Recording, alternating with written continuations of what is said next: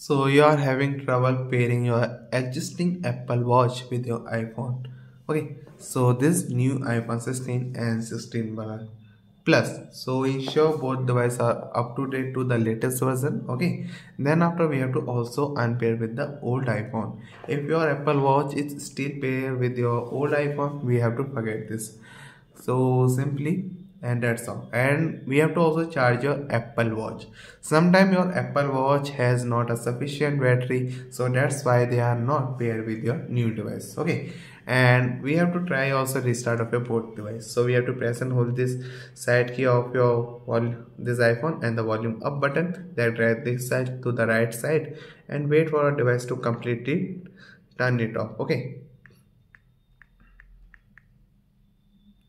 so if this also not working, we have to move to another solution like this. I will show you.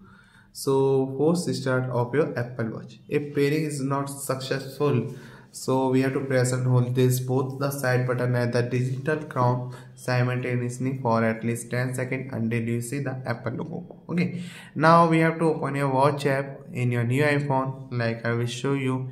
Here is, then open this and now follow the prompt to start pairing with your device like this. Okay, so that's how you can do this. If this also not working, we have to reset your Apple Watch. Going to your watch setting, then going to general, then reset, then tap erase all content and setting. After resetting, we have to try pairing it with your new iPhone again and now see they will pair or not. If not, we have to also check your Bluetooth and Wi-Fi setting. Okay, so ensure this both Bluetooth is enabled and your iPhone by going to your setting. Then also you can check for your control center. Here is like these are the off and these are the on in your iPhone 16 and 16 Plus.